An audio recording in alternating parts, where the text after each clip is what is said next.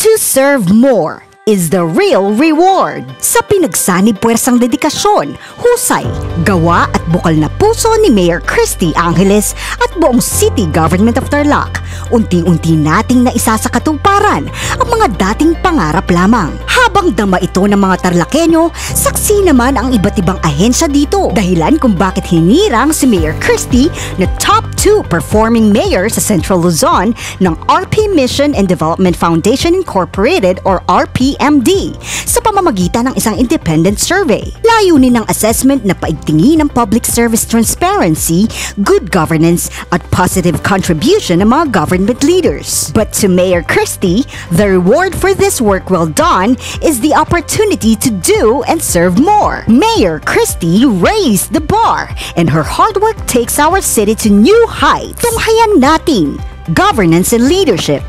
Gobyernong maaasahan, may puso at tapat kung maglingkod. Isang gobyerno kung saan ang bawat kawani ay tapat sa pagtupad sa bawat tungkulin at nagsisilbi with love, humility, compassion, kindness, and patience. Let's practice the 5 virtues. Let us always put our people's interest at heart. Service delivery.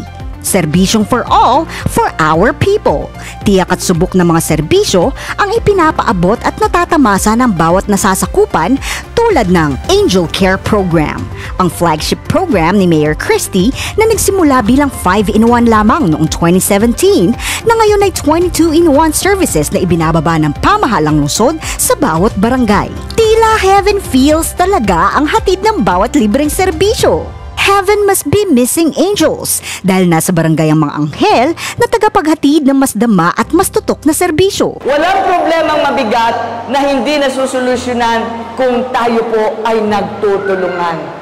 Pag tayo po ay nagtutulungan, lahat ng problema, kahit gaano mang kabigat, ito po ay napaparaanan at nasusolusyonan natin. People's Day, tuwing araw ng Lunes, kung saan palaging blockbuster at hindi mahulugang karayom ang pila sa Mayor's Office. Personal na hinaharap ni Mayor Christy ang ating mga kababayan para makinig sa iba't ibang hinaing mula sa pangangailangang medikal, financial at iba pang suliranin. Abutin man ng hating gabi, hindi alintana ang pagod, basta mapuna ng bawat nangangailangan. May mga dumarating pong mga kababayan nating lumalapit, humihingi ng tulong, and the only way chance for them to really personally see me and talk with me one-on-one is every Monday during our People's Day. Alerto naman 24/7 ang Aksyon Anghel Emergency para sa medical emergencies at disaster preparedness. At hindi magtatagal ay malaking tulong ang hatid ng Tarlac City General Hospital na pinagsisikapang maitayo bilang katuparan ng adhikaing maibsan ng paghihirap ng mga kababayan nating nangangailangan ng kalinga dahil sa sakit.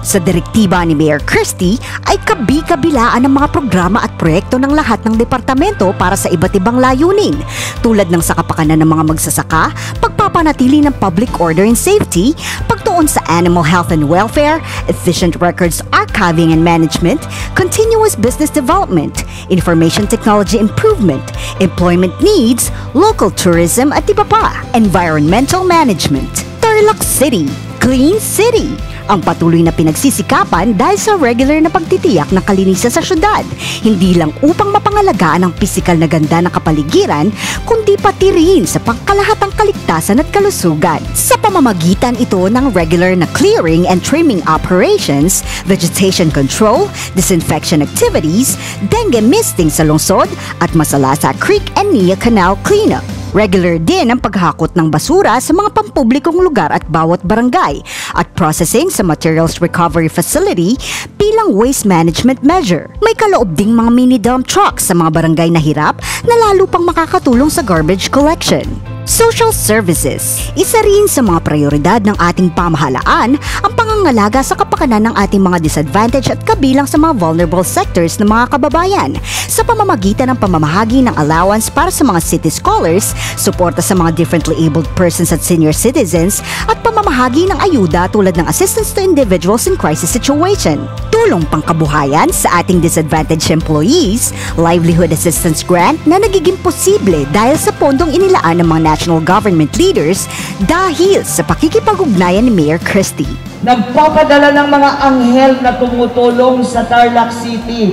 Mga anghel na walang pakpak, mga anghel na walang halo, mga anghel na hindi nakaputi, pero may pagmamahal sa puso para sa mga kababayan nila. Public engagement. Sharing is caring. Ito ay isang trend din sa ating syudad sa pamamahagi ng mga lote sa mga public and private institutions. Bukas palad ding pinapakinggan ng pamahalaan ng boses ng bayan ukol sa iba't ibang issue at concern sa pamamagitan ng mga dialogues upang makapagbuo ng mga plano at hakbang upang mas mapabuti ang kalagayan at masolusyonan ang anumang suliranin. Andito po kami para itama na kung ano ang mga maling nakaugalian at practice ng nakaraan. Andito po kami para tulungan kayo, ayusin ang kalagayan ninyo. Dahil pagdating ng araw, kayo rin po ang makikinabang sa mabango, malinis, maayos na pamayanang pamilihan.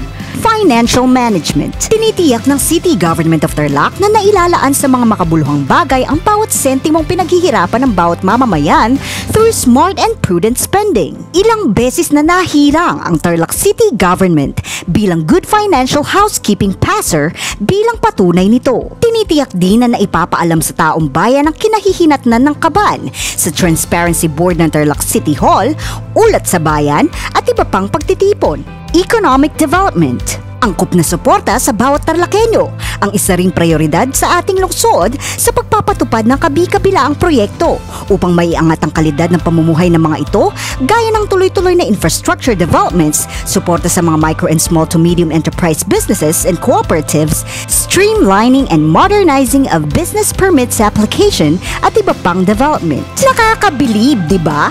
If we sang the praises of this hard work, we would lose voice pretty quickly dahil mahaba-haba pa ang listahan. Tuloy-tuloy ang mga programang naghahatid ng pag-asa at ngiti sa bawat nasasakupan at magpapatuloy pa ang pagpapabuti ng tapat at mahusay na pagsisilbi sa mga darating pang araw, buwan at taon.